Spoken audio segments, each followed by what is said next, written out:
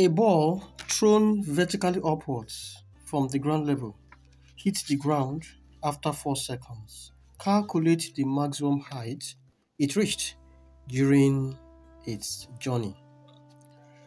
We are going to solve this question. Solution. Now this ball is thrown vertically upwards from the ground, meaning that the initial velocity of the ball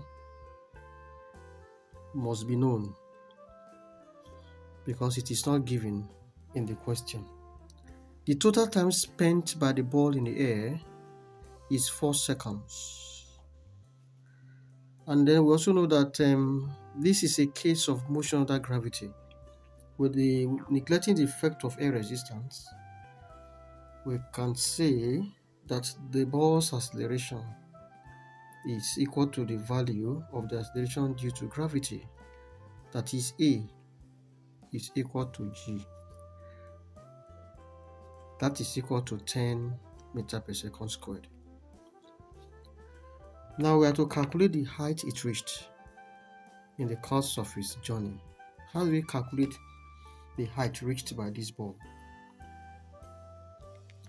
I'm going to illustrate it like this. Let's see, this is the ground level. Here we have the ball projected from this level with the initial velocity u. Of course, you understand the motion of this ball. It's going to rise in this direction. It's going to get to its highest point, that is going to reach a maximum height, and then before it falls back to the ground.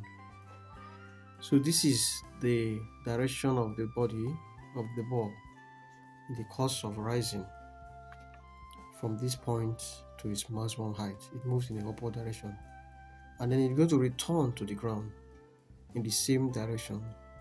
In the opposite direction, this way. Okay, so from what we see here, we can see that the total distance risen, S, will be equal to the total distance falling, S, that is when the ball is back to the point of projection. And since these two directions are different, we can decide that the distance risen, let it be given negative sign, that is, or positive sign. Let's take positive. That's direction upward is positive. Then the displacement downwards, let's give it negative. So that the total displacement of the ball when it is back to the ground is equal to the upward displacement plus S minus the downward displacement minus S. That gives us 0. And that happens in 4 seconds. This displacement is 0 when the time t is equal to 4 seconds. So to find the initial speed, first of all, we can decide to use the second equation of motion. S equals ut minus half gt squared. Now when the displacement is 0, this is u times 4, the time is 4 seconds, minus half times 10 times 4 squared. 0 equals 4u minus 2 here 1, 2 here 5. 5 times 4, which is 16. That gives us 0 equals 4u minus 80. Therefore, if I bring 4 to this side, it gives me minus 4u equals minus 80. Negative cancel negative. My initial velocity, dividing both sides by 4, is 20 meters per second. Okay, so that is the initial speed of this ball.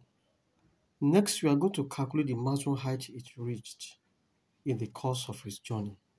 To calculate the maximum height, we are still going to use this equation. S equals ut minus half gt squared. And then this time around, we are taking the velocity as positive. Therefore, g will be taken as negative since it's an upward direction. And I'm going to take one direction because from this point to this point, the distance is called the maximum height, h. The distance risen from the point of projection to the end of projection, that's taking one direction. That distance is h. So I can replace this with h equals ut minus half gt squared. This is my h I'm looking for. I've got my u as 20 20 times. Now the time taken to rise from here to this point is 2 seconds, because it's going to take 2 seconds to rise and 2 seconds to fall back down to the plane of projection. So I put 2 here, minus half times 10 times 2 squared. This gives me 40 minus 5 times 4. That gives me 40 minus 20. So the maximum height risen by this ball in the absence of air resistance is 20 meters.